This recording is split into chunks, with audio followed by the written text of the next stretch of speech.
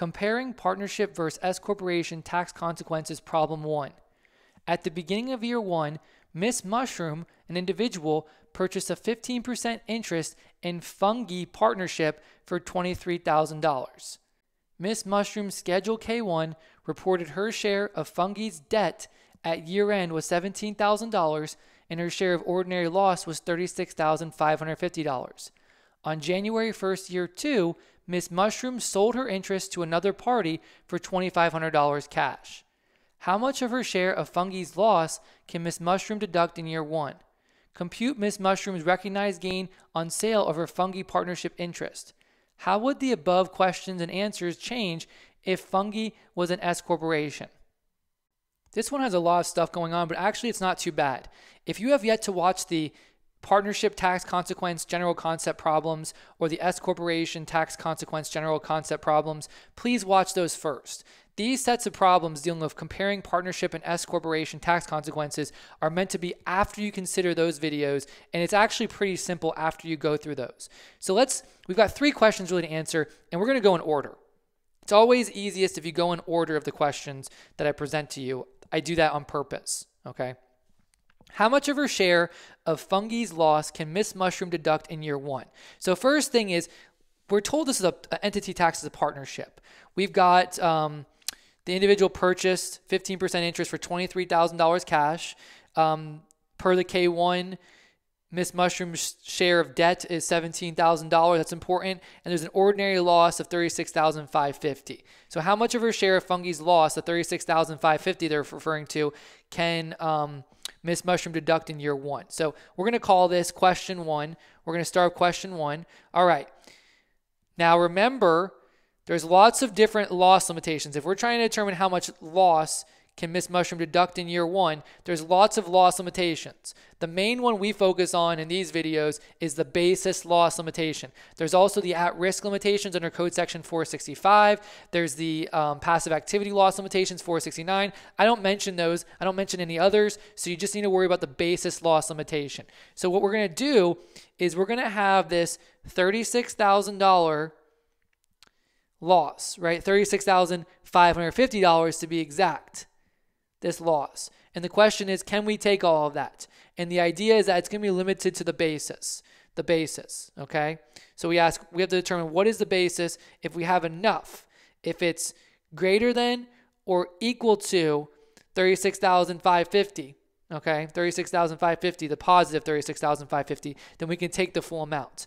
So to adjust the basis, initially on formation or initially on contribution, I should say, Miss Mushroom purchased 15% interest for $23,000.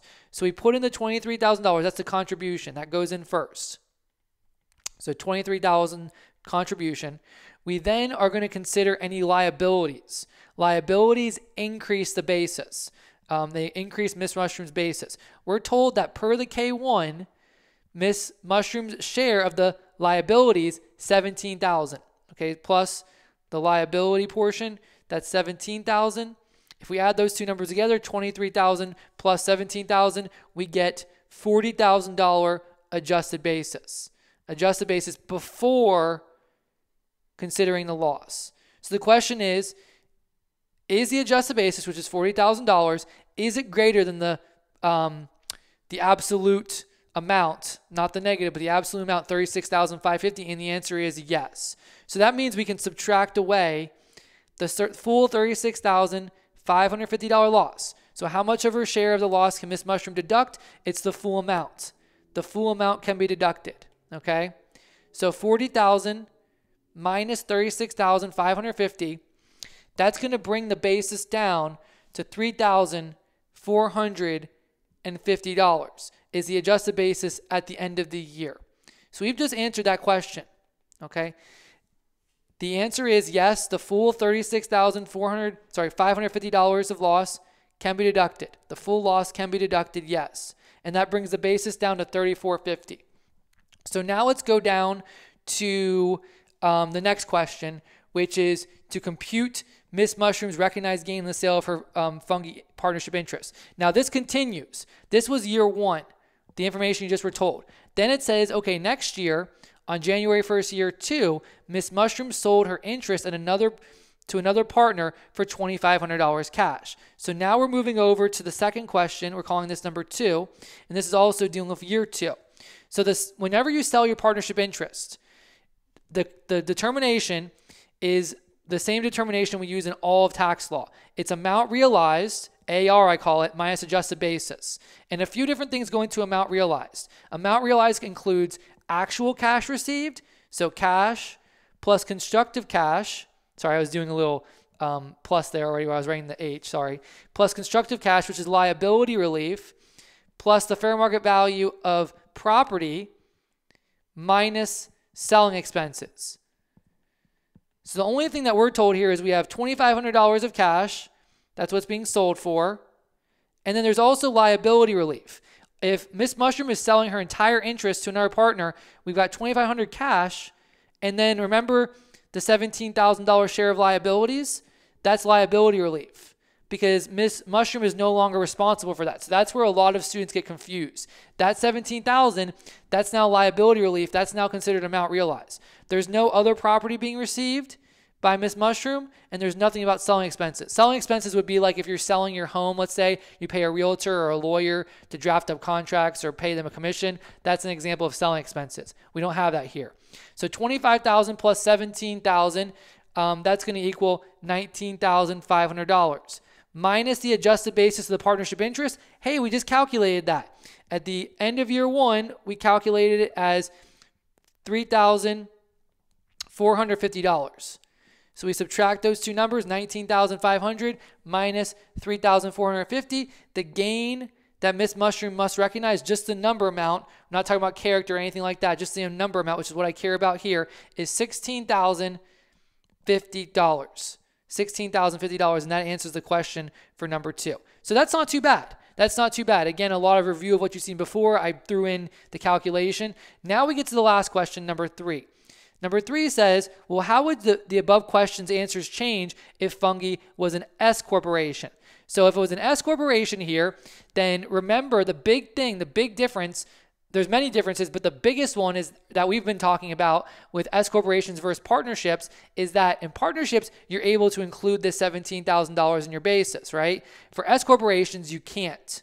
So the idea here is that when you go back to number 1, right, and you recalculate that, then your basis is $23,000.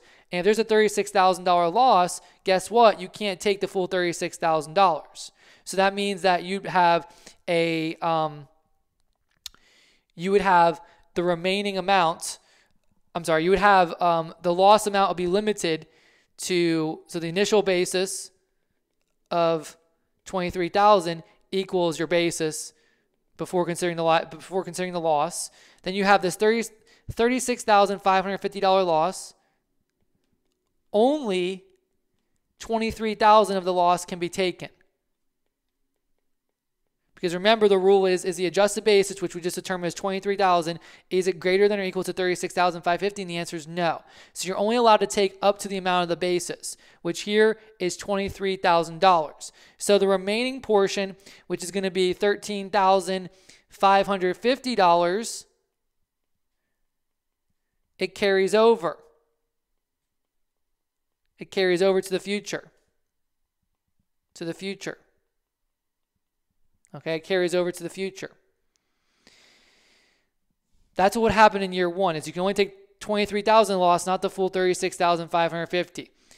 What would happen to the basis in number 2? You would still have you wouldn't have a liability relief to worry about. It would be $2,500, you have a $2,500 gain. Because it'd be $2,500 cash received, minus there'd be no liability relief or property or selling expense, minus the adjusted basis. So now, when you redo the calculation in number 2, amount realized, there's no liability relief to worry about here because we don't do liabilities for S Corps. Amount realized $2,500 minus the adjusted basis, which we determine in number 2 is 0. What that does then is we have a $2,500 gain. $2,500 gain. Okay, so to recap, we have a $23,000 loss that can be taken in year 1 and a $2,500 gain in year 2 rather than a $16,050 gain And you see the difference here. You see a difference when it comes to the amount of you get a bigger loss in year one if you're a partnership, but then you pay more gain in year two with respect to the partnership consequences.